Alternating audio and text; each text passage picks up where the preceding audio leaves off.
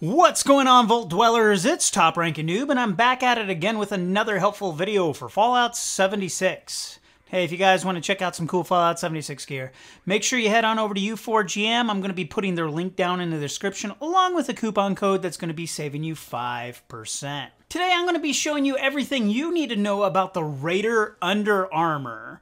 I'm going to be showing you where to get the plans to craft Under Armor, where you're going to get the plans to craft the mods for the Under Armor, what resources you're going to need. I'm also going to be putting links down to my other Under Armor videos into the description, so if Raider Under Armor is not your cup of tea, go check those out as well. If you guys find this video helpful, please smash that subscribe button and give that video a thumbs up. With all of that being said, let's get started.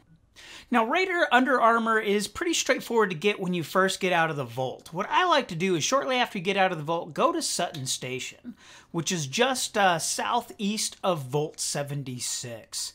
You want to come here as early as possible to buy the first 2 tiers of Raider Under Armor. If you go to this vendor, the first Under Armor that he's going to sell you is the Treated Lining Under Armor mod.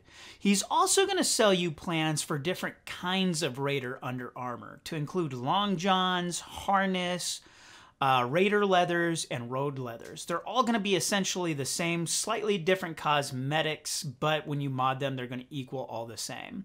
You want to purchase the Treated Lining first and foremost, and you do want to learn this mod. Because after you learn this mod, we're going to log out, we're going to log back in, and we're going to buy the Resistance Lining Under Armor mod. If you don't learn the Treated mod, then he's not going to sell you the Resistance mod. He's going to sell you the Treated again. So buy that Treated Lining, learn it, and then log out, log back in, and purchase the Resistance Lining mod. Once you've learned the first and second tier, you've learned that Treated, you've learned that Resistance, it's time to learn the third and fourth tier. And this is where things can get complicated. From reports, it seems that the highest drop rate for the third and fourth tier is going to be through storyline quests, for Rosie's storyline quest. Now, Rosie is a robot raider that's located on the top of the world. She's got the highest drop rates for the third and fourth tier. That's going to be the Protective Lining and the Shielded Lining. Now, she's got the highest drop rates for the reward missions. You complete her missions, and you have the chance of being rewarded those tiers. But even with that, it's not guaranteed. Those are just your best odds. If you've already progressed through that storyline, or you just did it now and she still hasn't rewarded you with either one of those, it's not the end of the world. We can still get these drop rates. The most common location most people go to farm these is an event called Uranium Fever. Those have got the most reported drops for both the protective and the shielding linings for Raider Under Armor.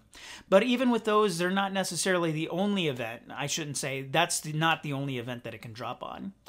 Mostly what you're going to want to do is go to anything on the right-hand side of the map. Any event in the Savage Divide has a chance of dropping those linings, or I should say those lining plans.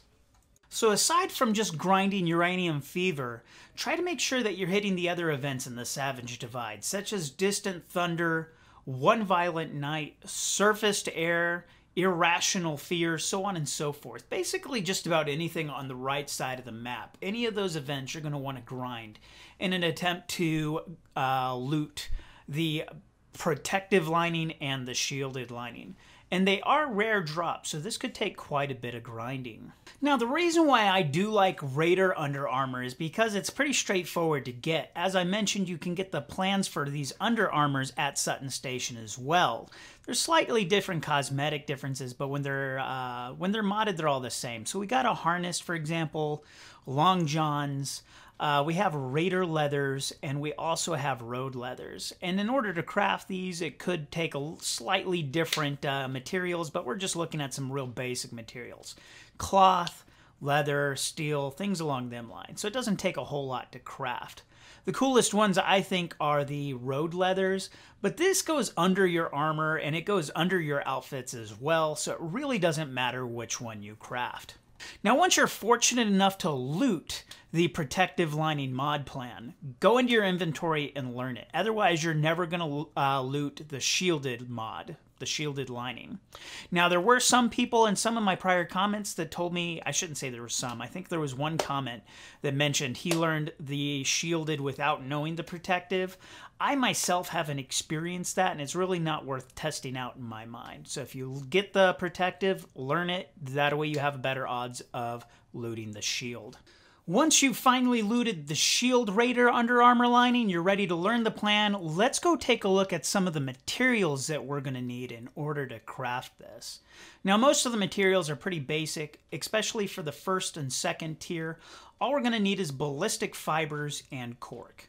For the third and fourth tier, we're going to need fluorescent flux. I should say pure fluorescent flux, which is actually one of the easier flux to get. If somebody just so happens to nuke White Springs, a lot of the floral there is going to give us that fluorescent flux so we can craft that. But more importantly, as we can see, the shielded lining is going to give us 10 damage resistance, 5 energy resistance, and of course, +3 perception, +3 agility, and +1 luck. So this makes the Raider Under Armor a great option, especially for those playing stealth builds. Now, in order to get these items, in order to get like the ballistic fibers, one of my favorite places to go is Camp McClintock. Camp McClintock is going to have a few of those ammo pouches laying around. And of course, those ammo pouches, when we break them down, are going to have the ballistic fibers that we need in order to craft this. Once we have the ballistic fibers, we just need some cork and maybe some fluorescent flux. As luck would have it, somebody dropped a nuke on White Springs, which is where I'm going to go for both of these. Now, golf balls are going to have cork in them, so you want to collect a lot of these. And no surprise, the golf course is a great place to pick up golf balls. This is a little putting green close to the service entrance that you can go. We don't need too many of these, but just run around, grab up some golf balls. There's a couple of baskets laying around, and usually the baskets have like 4 or 5 or 6 of these golf balls in them, so it should only take you about 2 or 3 minutes to collect enough golf balls for this. After that, what we need is fluorescent flux. And since White Springs is nuked, all we need to do is find these flowers here. I'm going to try to pronounce them radiodendron or something. Radiodendron? I don't know how to pronounce that. But the White Springs is littered with these, so we can collect quite a bit in order to get all the materials we need to craft the Raider Under Armor sets. Of course, as you're harvesting those random flowers, make sure you got the green thumb equipped because you're going to pick up twice as much radiodendron fluorescent flux when you loot them.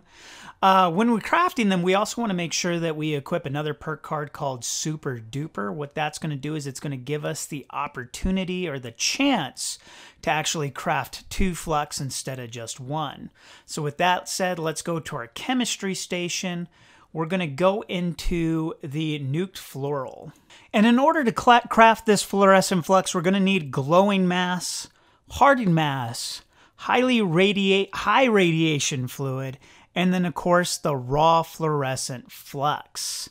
All of these can be found in a nuked zone. So, of course, we're going to pick the flowers for the flux, but enemies are going to randomly drop the glowing mass, the hardened mass, and the high radiation fluid. So while you're there, make sure you grind some enemies and collect as much as that as you can, because we're going to need at least 4 pure fluorescent fluxes in order to craft the shielded Raider Under Armor lining. Now, something weird happens occasionally to where it won't let you craft the Raider Under Armor even if you have all the materials. If you see that it doesn't allow you to craft it even though you have the materials, go into your stash box and actually pull out the required materials from your stash box and put them on your personal inventory. And this will usually allow you to craft that armor. So it's not that you have to collect more, you just have to pull it out of your stash box. Seems like a bit of a glitch, but it is what it is, and that's the workaround. And that's all the information I got for the Raider Under Armor. I hope you guys found this video helpful. If you guys are interested in more Under Armor videos, check out the description. I'll put what I have so far, and I'm still going to be doing videos for the casual, as well as, what other one am I missing? I got the casual and the marine wetsuit. So keep an eye out for those videos. Thanks for watching, and we'll see you all next time.